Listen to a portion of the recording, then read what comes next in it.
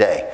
We are continuing on in a series of messages based on the first 7 chapters of the book of Acts. Acts 1 through 7, we're looking at those chapters as we delve into it and explore the book of Acts. Can I tell you this morning, can I admit something this morning? And that is that I am thrilled to be preaching through the book of Acts. I know it's hard to tell when I get excited.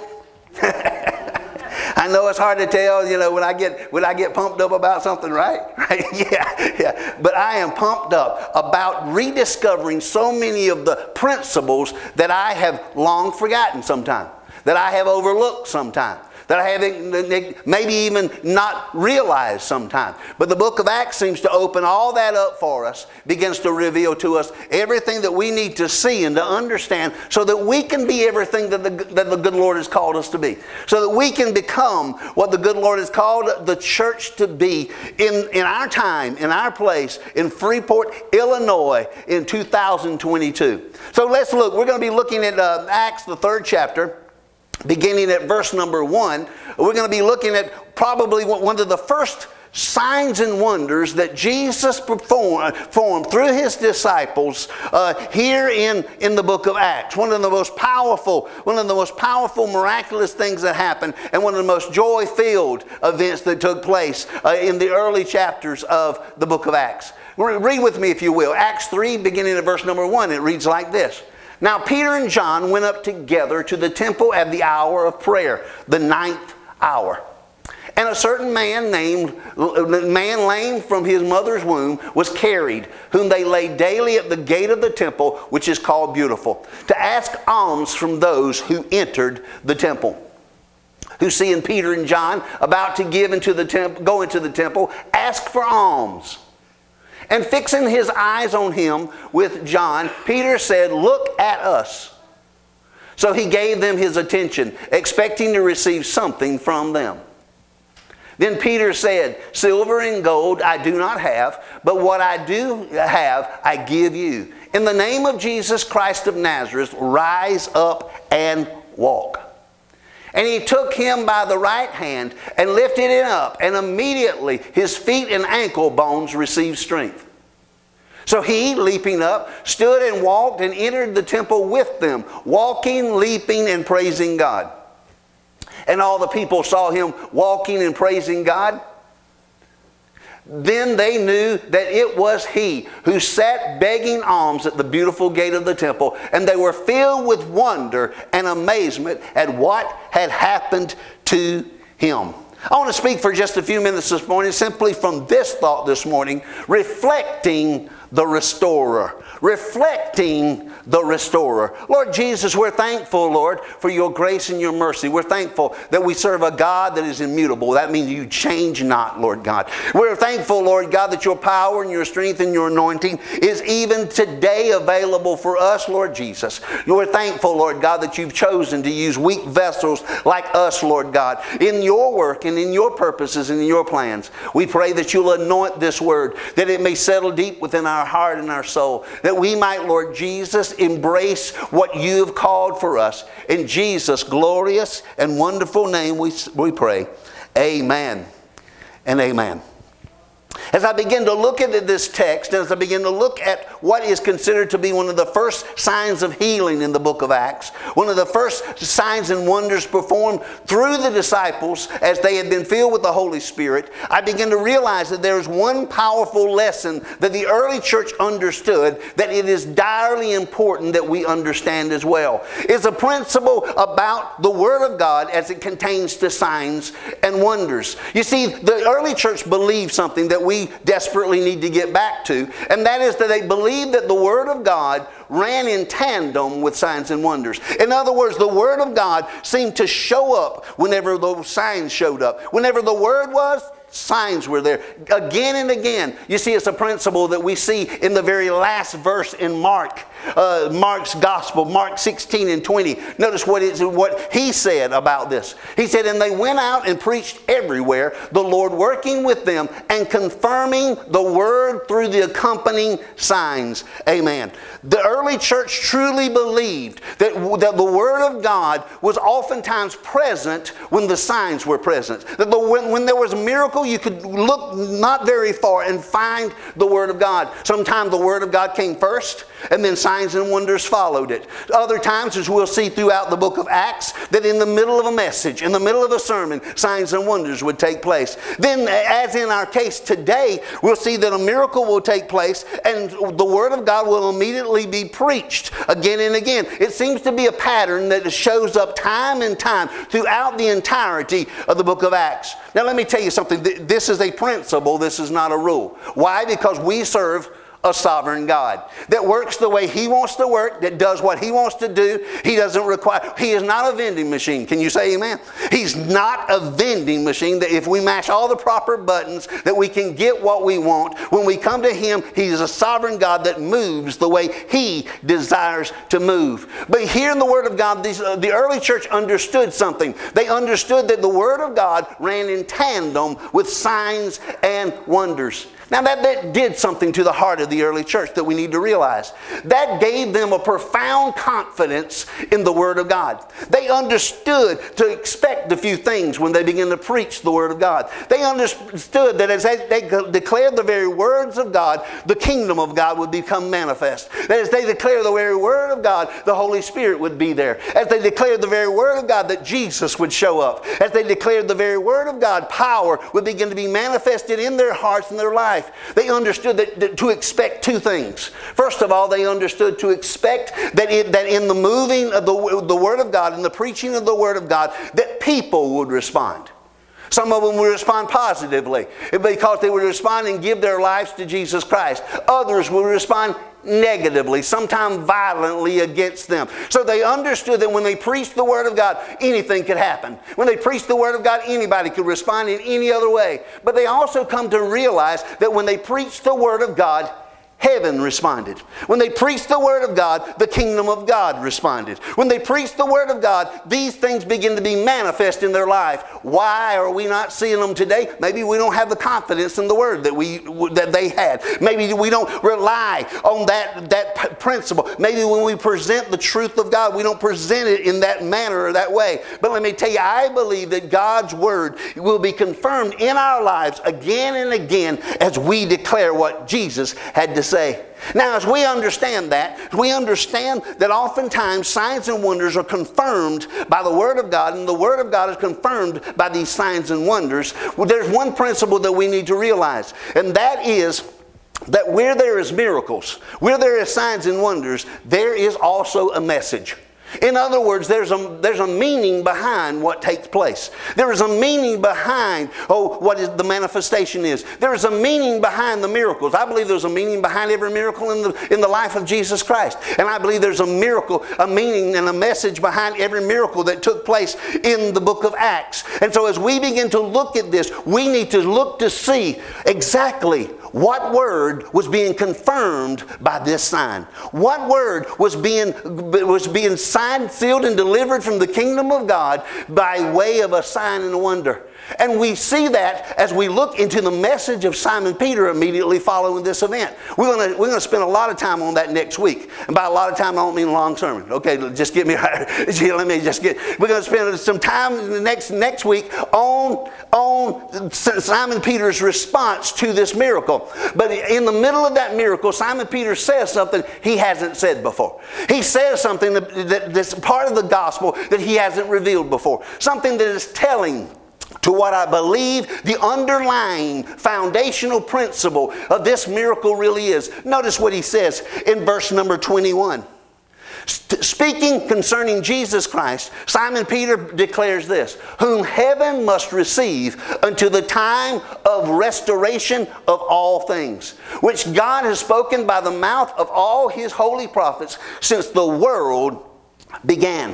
What was he saying? What was Peter saying here? Peter saying from the time of old, part of God's plan has always been the restoration of all things. He wanted them to know that the mission of Jesus Christ was not merely to come to do His thing and to go away, but that all things would be restored. How many things?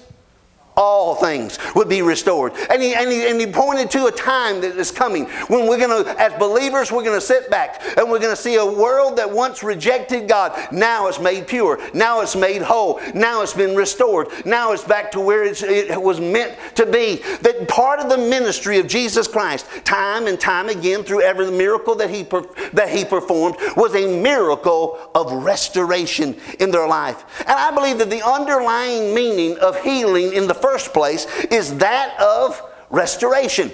Jesus believed that people who had eyes that couldn't see needed to be healed because eyes were made to see.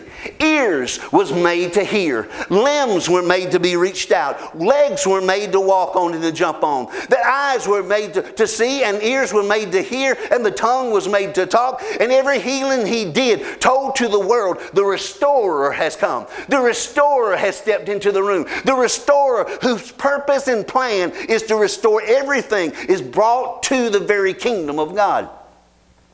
Then years ago there was a miracle, I mean not a miracle, and some might call it a miracle. It was a miracle of silver screen, I guess you could say. There was a movie that came out that shocked the Christian world. It shocked the civilian world. It was a movie made by Mel Gibson called The Passion of the Christ years ago. It was a message in which Mel Gibson tried to his best ability to depict the pain, the suffering, and the sorrow that our Lord and our Savior endured and he went through. It was one that shocked the world because a lot of people already had a more sterile view of what the cross was already. They had a little bit more tamer view of what the cross was. Let me tell you, I don't even think he scratched the surface of what our Lord and Savior actually endured for you and for me. And as I sat and watched that movie, there's a part of that movie that causes me to almost melt down every time. Ain't nobody here ever melted down. But I'm almost melt down every time I see this movie. At this one very scene where Jesus is stumbling through the streets under the burden and the weight of the cross. And as he's stumbling through the streets, as the Romans whip his back and crack the whip against a back that is already opened, from the stripes that had been laid upon him, his mother, Mary, is trying to find a way to get to him. She's trying to find a way to talk to him. She's trying to find a way to get a message through to him. And she runs down the side alleys looking for an opening in the crowds where she could reach her son. And she finally finds an alley and she goes running through that. And when she does, she runs through that crowd, and here's Jesus stumbling under the weight of the cross as he gets near to her. And she runs up while the guards are distracted, and she runs to his side, and he looks up beneath the crown of thorns, with blood covering his face, with bruises everywhere. As he looks up to her, and she says, she cries out for him, and he says something that always stirs me to the core. He says, "Behold, I make all things new." Oh, and every time I want to just stand up and say, "Yes, Lord." But see, Calvary wasn't just about saving you. It wasn't just about washing your sins away. It was about restoring every scar that sin has placed upon this earth. It's about restoring everything that has been made wrong. Jesus come to make right. Jesus come to bring back to the proper order of things. He came to restore it back to the vision that he once had. He came to restore it back to the desire of the Father's heart. He came to restore all things and make all things new again. That was the mission of the King. Not just to come and die on the cross, but to come and start a process of restoration that would go throughout the ages. A process of restoration that you and I are a part of. A process of restoration that started with you. God found somebody that wasn't deserving of Him, that wasn't deserving of His grace and His mercy, and He saw what a mess you made of your life. And He reached down and He pulled you up and He restored you back to what He intended for you to be. So you see, there's a call upon our lives that we would be a part of that restoration, that we would reflect the restorer in everything that we do. So that leads us this morning to our power principle. Today's power principle is a very simple one. It says to be born again is to live through Jesus. To be Spirit-filled is to let Jesus live through you. Let me say that again. To be born again is to live through Jesus. To be Spirit-filled is to let Jesus live through you. This miracle sounded a lot like Jesus, didn't it? It felt a lot like Jesus. It seemed to be a lot like Jesus. The atmosphere of Jesus was all over that temple that day. You say, well, why does it feel like that when Jesus wasn't even present, wasn't physically present? Well, let me tell you, He was. And this miracle that took place, the crowds began to point to Peter and John and said, look what you've done. And they stepped back and they said, oh, you don't understand something. It wasn't us that did this. It was Jesus that did this. Jesus had worked through those two men to accomplish the restoration that had taken place that day. I want you to know, church, that is the call that Jesus has brought to our life. To be Jesus to our neighbors. To be Jesus to our city. To be Jesus in every situation and circumstance. We are called to a Spirit-filled life where we allow Jesus to be Jesus in us. Now let me tell you something I believe it's crucial for us to understand. What these two disciples did was not an act of reckless courage. It was not just an act of twisting God's arm and making Him do what they wanted Him to do. It was an act of simple obedience.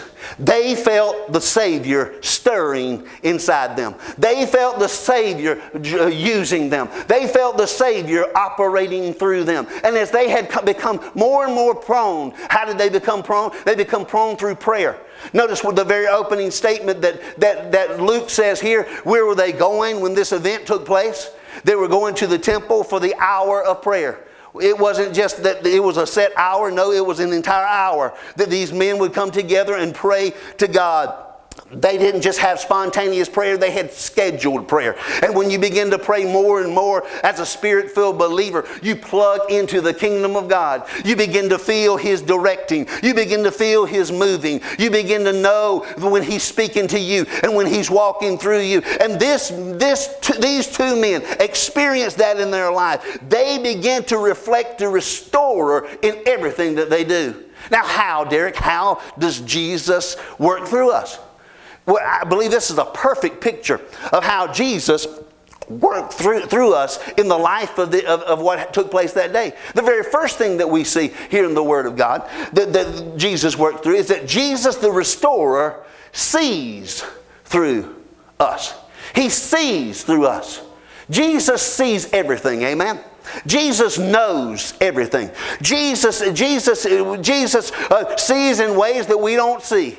And every once in a while, Jesus, I believe He'll just come up alongside. He said, I want you to see through my eyes for a little while. I want you to see the way I see. I want you to see what I see. I want to see how I see. I believe that Jesus saw through the eyes of those disciples that day. How do you know that, Derrick? Because of what they saw. How do you know that, Derrick? Because of how they saw. How do you know that, Derrick? Because of the looks that we see in verse number 4. Notice what it said in verse 4. And fixing his eyes on Him with John, Peter said, look at us. Look at us. There was some looking going on. First of all, I want you to notice that they didn't look away. I like that. They did not look away. How many of you ever lived in the city, a big metropolitan area? Yes, you know that after a while you get in a habit of just looking the other way when there's a beggar. Looking the other way when there's somebody with their hand out. Looking the other way when there's somebody sitting on the street. It's a habit that we get into. It's a habit that we can condition ourselves for. And it was easy for these disciples to fall in that same habit. Beggars filled Jerusalem. Beggars filled the streets that day. And it was at the hottest point of the day. At 3 o'clock in the afternoon, they were on their way to the hour of prayer. They were on their way for something that was important. They were on their way for something that they needed to do. And they were on their way to get basically in the shade, out of the heat of the day, as they walked by this man. But as they walked by that man, Jesus stopped them. As they walked by this man, and He stuck out His hand and He said alms to them, oh, Jesus stopped them, and they began to see Him like Jesus saw Him. You see, Jesus isn't intimidated by our need. Jesus isn't going to just look the other way. We have the full attention of our Lord and Savior Jesus Christ. When you call out to Him, You know one thing, he's not too busy. He's not on his way to do something else. We have his attention. And when we allow Jesus to see through us, he'll give us the focus of the hurting that is around about us. If you ever find yourself in a situation where you feel stirred specifically towards someone, you feel stirred and you can't, as these men, can't take your eyes off of them. Maybe it's Jesus saying, I want to work through you. Maybe it's Jesus saying, I want to see through you. Maybe it's Jesus saying, I want to show you what I am seeing now. You see, not only did they not look away, but they saw it all. I like that. They saw it all. They saw what this man had endured. 40 years. Can you imagine? 40 years of being a cripple. 40 years of having to be carried from one place to another. 40 years of having to beg. They saw the years that had been lost, but they understood something. Jesus had come to restore not just his body, but to restore the years. As Joel said, he'll restore the years that the cankerworm has eaten away. He'll restore the years. Oh, well, brother, you don't understand. For decades I didn't serve the Lord. For decades I lived the way I wanted to live. Give your life to Jesus, and he'll restore even the years that you've lost. They also saw that he had lost his identity in the midst of it all. He had stopped being a name. You notice that? He wasn't mentioned as a name. He had stopped being a name and he started being a condition.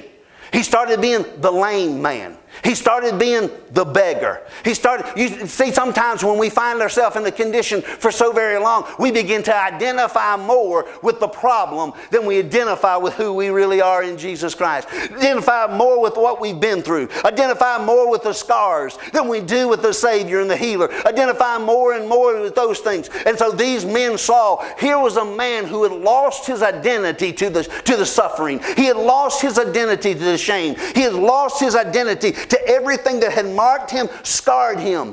He was also identified in another way, which is awful. And that was that in that day and that time, there was a theology that was prevalent. That theology was that if you were crippled or lame or blind or had any kind of deficiency in your life, it was a judgment of God before you. That either you sinned or your parents sinned. That was what the teachers of the day was teaching. So every time they looked at him, they didn't feel like he was deserving of any grace from God. They didn't believe that he was deserving of any help. They didn't believe that he was deserving of anything, because in their theological mindset, he was a sinner. He had been marked as a sinner, and they saw he had lost his identity. But I'm so glad for this next point. They saw that it was his time. 40 years he had sat in one of the most popular entry points to the temple of God. 40 years he had sat there. I believe the disciples had passed him thousands of times. I believe Jesus had passed him time and time and time again as he sat there in this way. I believe you say, well, why, Derrick, would that happen? Why, Derrick, would that take place in the midst? Why? Because I believe at the time it was not God's time for him, but now was God's time. There was a stirring that took place in these men. And as they looked at him, they realized something. They realized that it was God's time because Jesus had stirred them. Jesus had begun to move among them. Jesus had begun to say, and what they turned to him and said is, look at us. They drew attention to themselves because they knew that Jesus was about to do something great through them. They knew that Jesus was about to move upon their hearts and life. Jesus wants to, he desires to, and he will see through you if you let him. The second thing I want you to understand is that Jesus the Restorer declares through us. You see, this wasn't just a scripture that they were declaring. They were declaring the very will of God over this man's heart and life. Notice what he said in verse number 6. Then Peter said, silver and gold I do not have, but what I do have I give you. In the name of Jesus Christ of Nazareth, rise up and walk. Jesus was declaring through them that very moment. I really believe it. Some of the things I noticed about this declaration that I really liked is, first of all, it was a declaration of bankrupt dependency. First of all, the first thing that Peter said, and he declared for everyone to hear, is silver and gold have I none. Can anybody say that this morning? I don't have anything else to give you. I don't have, the resources that I give to you won't bless you. The resources that I can give to you won't help you. The resources that I can give to you won't turn your situation or your circumstances around. I don't have a whole lot in the bank account. I don't have a whole lot in my family lineage. I don't have a whole lot in my own talents and my own abilities, but such as I have, I give to you. Let me tell you, I love that. You may be bankrupt this morning without a dime to your name, but if you have Jesus on the inside, if you have the Holy Spirit moving through you and operating through you, you have more than the world could ever give. You have more than the world could ever bestow. You see, this was a declaration not just of their bankruptcy, but a declaration of the world in which they live. If I had $1 million, it still wouldn't get you off that ground. If I had $1 million, it still wouldn't change your life. If I had $1 million, it still wouldn't bring strength to your ankles. But such as I have will. Such as I have will lift you up. Such as I have will bless your life. And it was also, I love this, it was a declaration of the name of Jesus. What did he have? He said what he had. In the name of Jesus Christ of Nazareth. You know, this is the first time that they used the name of Jesus in the book of Acts. The first time since the ascension of Jesus Christ that they used the name of Jesus in the declaration over someone. And it was a declaration of who and what Jesus was. You see, in our times, we think of it as kind of a magic word, in the name of Jesus. But in Jewish times, you got to understand that to the Jew, your name represented not only who you were, but the authority of your household. The authority that you have and you possess. When you declared somebody's name, you were actually declaring those two things. There's an old Hebrew phrase, and I like it. It reads like this. It says, himself is his name, and his name is himself. In other words, the name that we declare over somebody, if it's Derrick's name, it's me. When you talk about Derrick, you're talking about me. So why were they declaring over this man? Jesus. What were they declaring over this man? Who Jesus was. His authority, his power, his strength, his anointing, his enabling. Whenever we call on the name of Jesus, guess what? He backs it up because we're talking about him. We're pointing others toward him. We're revealing to others who Jesus truly are in our life. You see, it's that name that will transform us and change us and turn our lives around. It's the signet ring of the king, the name of Jesus. When the kings of old had a message to take, they would take that signet ring. They would drop hot wax on the message, and they would seal that message with the signet ring.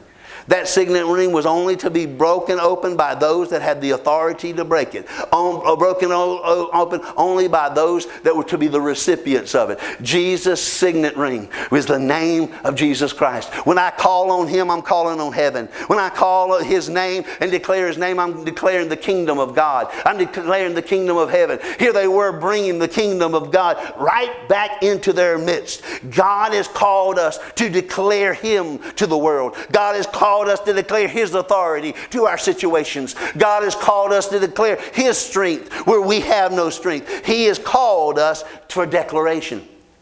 And then, thirdly, Jesus, the restorer, lifts through us. I like that. He lifts through us. You see, believing Jesus was acting through Simon Peter, which I really do. I believe that Simon Peter moved in unison with Jesus. And without even thinking, he reaches down and he grabs a hold of that hand that had been reaching out for alms, and he lifts that man to his feet. He lifts that man up from where he was. He lifts that man up from his condition. I don't believe that there's no evidence that anybody witnessed this miracle. No evidence that anybody else saw what was going on. They saw the after effects of it. They saw what had happened. But you see, they weren't doing it for everybody else. These men were lifting one man. This man was lifting this man from where he was. He was lifting this man from that place of comfort to that place of conformity in his life. You see, sometimes in our lives, sometimes we need to realize that there needs to be a lifting anointing on us. Sometimes we need to it takes more in our life than just prayer and faith. Sometimes it takes some heavy lifting. Sometimes it takes moving on the faith that we have. Sometimes it takes acting out what God would have in our life. You see, sometimes it takes more than just those. Don't just tell somebody, I'll pray for you. Say, I'll pray with you. Say, let me know how I can help. Let me know what I can do. You see, that's that lifting anointing that comes upon our lives that calls us to reach out our hands and to lift that brother, to lift that sister in Jesus' name. You see, that lifting sometimes means lending our faith to another. Lending our faith to another. This is one of the rare miracles in the Word of God. I want you to notice it is crucial to our theology, because some people have theology that declares something totally different. And that is, this man had no faith. This man didn't know he needed any faith. This man didn't know that faith. And I heard preachers all the time, if you don't have faith, you're not going to receive from God. This man did.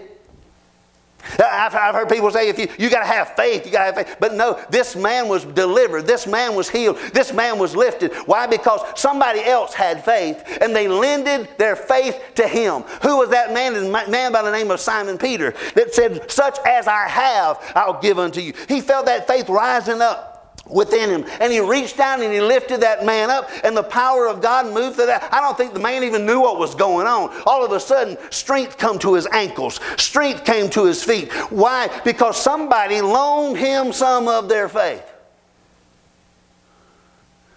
You want to get my goat more than anything, you start rebuking somebody for not having enough faith. I'm like, who are you? The faith police?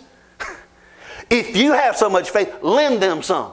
Right? If they don't have enough faith, then it's your time to reach your hand out. It's your time to say, I'll believe with you. It's time to lift them to the level of your faith. It's time to lift them to the level of your belief. Sometimes it means lending your faith to another. I want you to know something. There's been many times in my life, many times as I walked with God, I just hit a low point, and I just hit a place where I didn't have faith until some good brother came along and reached down and said, let me lift you to this level. Let me lift you up from that faith that you don't have. Let me lift you up. And in that lifting anointing, Jesus can work in so many ways.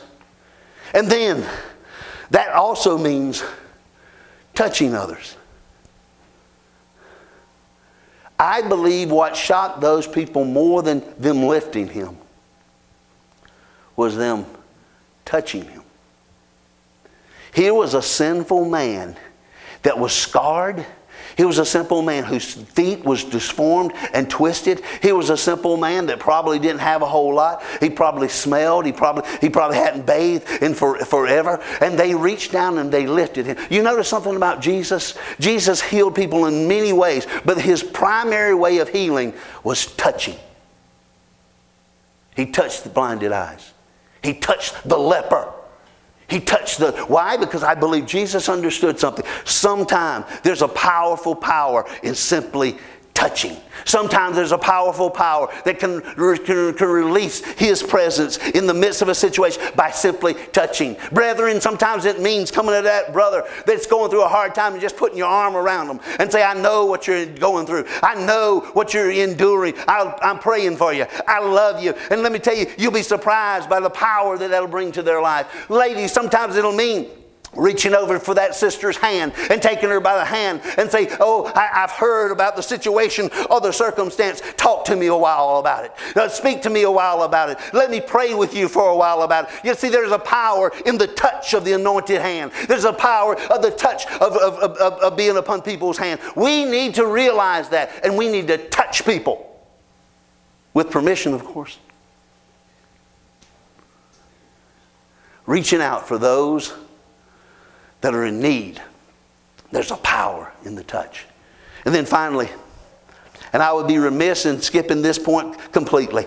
Jesus the restorer heals through us. That's what this miracle is all about. This miracle was all about the healing and the restoring of someone else. The healing and the restoring of what God had in their life. You see, it makes sense to me if we understand that Jesus has come to reverse what sin has caused in people's lives. It makes sense to me that the two major effects that hit the planet when Adam and Eve bit that fruit of the tree was sickness and sin. Sickness and sin entered into the equation then. And now everywhere Jesus went, He said, I'm going to reverse it. Everywhere Jesus went, He said, it doesn't hold in bonds in the kingdom of God. Everywhere Jesus went, He went touching and healing and transforming. It was the very nature of who Jesus was. It was the very nature of what Jesus was. Notice what it said in verse 7 about this healing. And verse 8, I'm sorry. And so leaping up, stood and walked and entered the temple with them, walking, leaping, and praising God. I think there's one more verse before that, Michelle. No, I'm sorry. You're right. You're right, as always. As always, you're right. See, I just earned some brownie points right there. Yes, sir. Yes, sir. You see, this healing, I want you to notice it was a threefold healing that took place to this man. It was a phenomenal healing that took place in this man. There was no doubt about it that this was healing. There was nobody that could question and say, well, this is all a trick, this is all a fancy. This was a true healing that took place in their life. And as we begin to embrace that Jesus has called us to heal, we won't be afraid to lay hands on our friends. We won't be afraid to lay hands on our neighbors. We won't be afraid to lay hands on our children. Let me tell you, one of the greatest things that you can do when your children comes to you and say, I'm sick, is not give them a bunch of NyQuil and put them to bed. One of the greatest things that you can do, and yes, the NyQuil will work too, but first of all say, can I pray with you? And when their little eyes look up, they say, yes, you pray over them, and they'll begin to see Jesus in mama. They'll begin to see Jesus in daddy. They'll begin to believe. And let me tell you, if you ever wanted somebody to pray for you, let a child pray for you. They'll pray and they expect a miracle to happen right then and there. They expect God to move right then and there. You see why? Because I believe that Jesus Christ is the same yesterday, today, and forever. And what He has done, He will do. He's the Savior. He's the healer. He's the Holy Ghost baptizer. He is our soon coming King. Church, I believe He's still that in our lives. And when He heals us, He heals in many-fold ways. See, He healed His body. I like that. Anybody in the medical profession? Anybody? Colleen's kind of hiding her hand back there. She's like, kind of don't want to. There is a word called atrophy. That if you've ever heard it, what it simply means is a muscle that hasn't been used over a period of time will cease to be able to be used from that time forward. If you took your right arm and you tied it to the side of your chest and you did not use it for a year's time, after that you would never be able to use it. That muscle will be incapable of movement. That muscle will be incapable of doing. This man had been there for 40 years. He was a major recipient of atrophy. His muscles were probably as hard as a rock. His muscles were petrified. There was nothing that could be done for him. I believe a creative miracle happened the very moment that Simon Peter said, in the name of Jesus Christ of Nazareth. He made it clear that for everyone to hear, this is who's healing him. In the name of Jesus Christ of Nazareth. And as he began to lift him, I believe new muscles began to form in his ankles and his legs. I believe bones that were disconnected become connected. I believe deformities that had happened at birth all of a sudden become reversed and corrected. There was a miracle that took place in his body. Jesus was doing a miracle, an impossible miracle, because our God does not know the meaning of the word impossible. And there's another miracle that we often overlook here. This man had never learned to walk.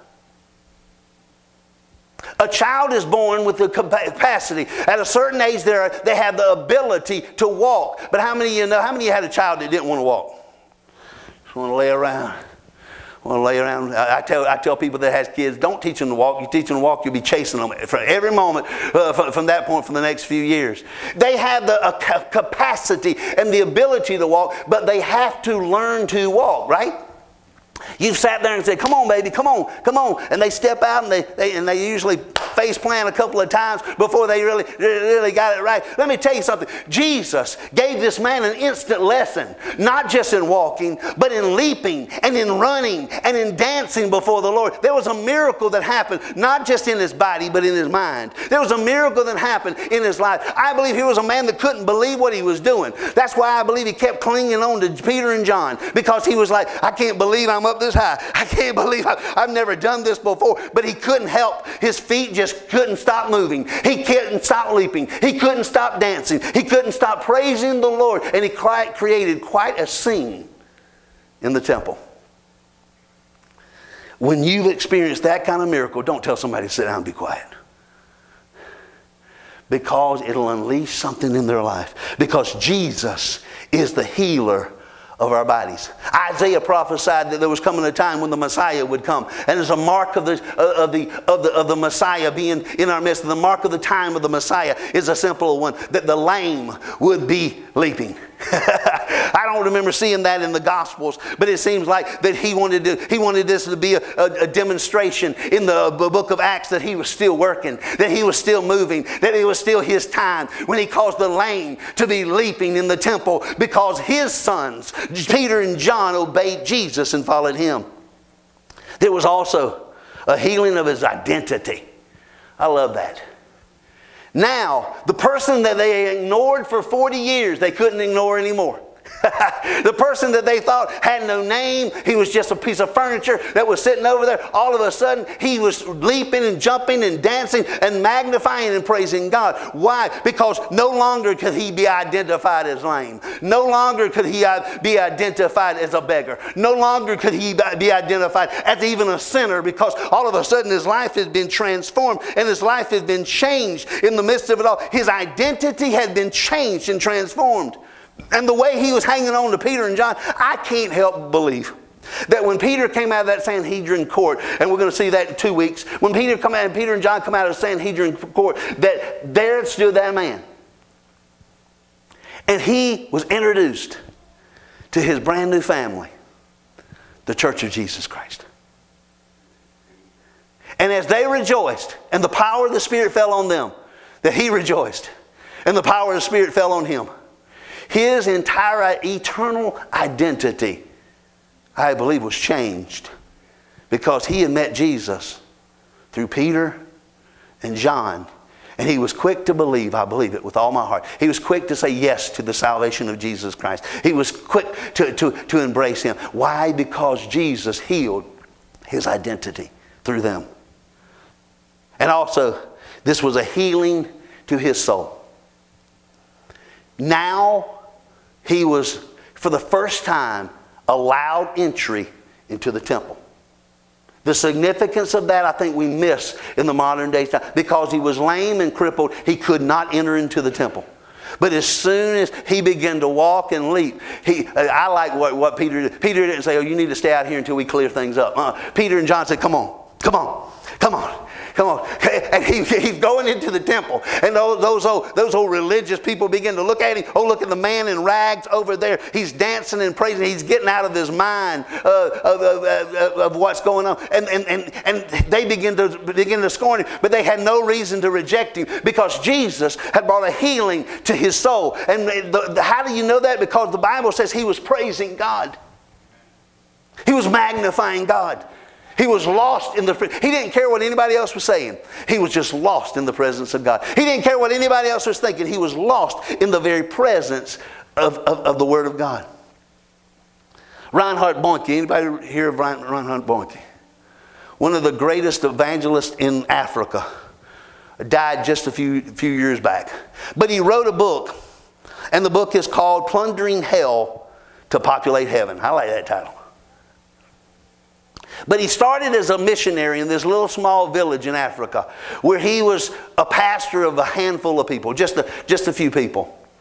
And so he invited this super duper evangelist from the States to come in that was known for praying for the sick and known for his magnetism and the way. And he brought this man in, and he said they had a wonderful service. And the next night, he said Reinhardt got up and said, okay, tomorrow night, go get all the sick people. Go to get as many sick people as you could possibly get and bring them to this building. He said, we're going to have a healing service, and I believe that God's going to heal. And he felt the Spirit of God on it. He said the next day about lunchtime, he passed the evangelist with his suitcase. He said, where do you think you're going? He said, I got a better appointment. I've got other things that I got to do. And so he said he left me there high and dry with all these people coming that night. And he said, I began to pray that afternoon, Lord, give me the words to say that I'm sorry for stirring them up. That I'm sorry for offering them this opportunity. That I'm sorry for what they're going to. But the evangelist is gone. There's nothing I can do. He said that night, that place was packed with the hurting. Packed with those that the doctors had long given up. And he said he stood there before them with the apology written out, and the Holy Spirit moved on him and said, preach the word. And he began to preach about the healing virtues of Jesus Christ. Then the Holy Spirit said, pray for them.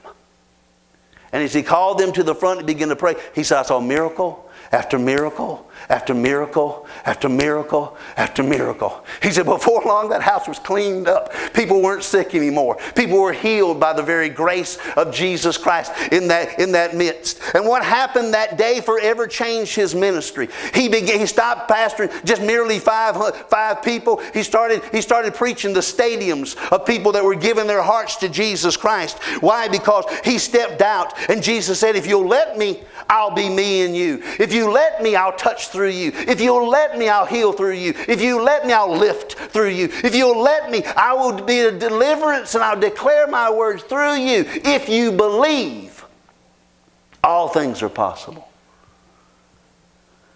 Some people don't like that quote in the Bible where Jesus said, greater things than I have done, you will do. He wasn't saying that they're going to have all this power. He's saying that he's going to do greater things through them in Jesus' name. Jesus wants to touch through you.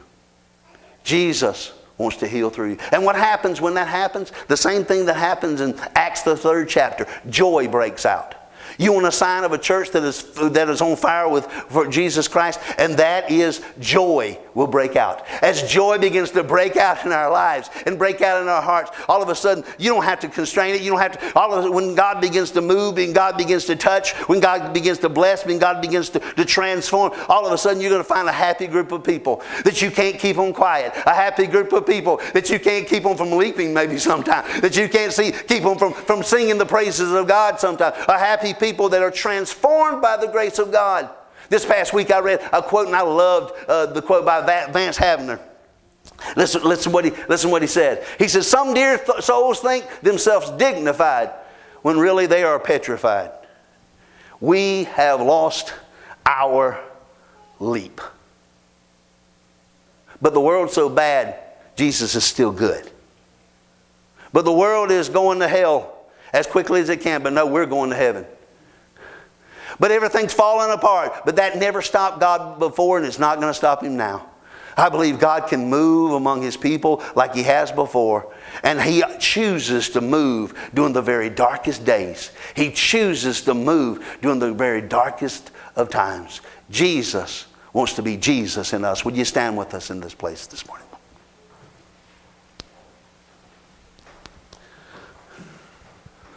Hallelujah, hallelujah.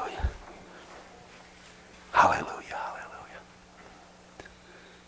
Jesus Christ, the same yesterday, today, and forever.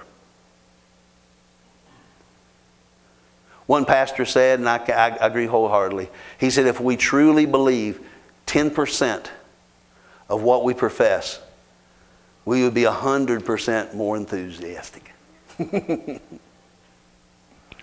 Because it would change our lives and change our world. Jesus wants to be Jesus through you and through me. I want to pray this morning. I don't want to take too much of your time this morning, but I want to pray that Jesus would move through us. That Jesus would give us opportunity after opportunity to be what He would have for us to be. But I would be remiss this morning, having preached that Jesus is the healer, to not give Him an opportunity to do that very thing.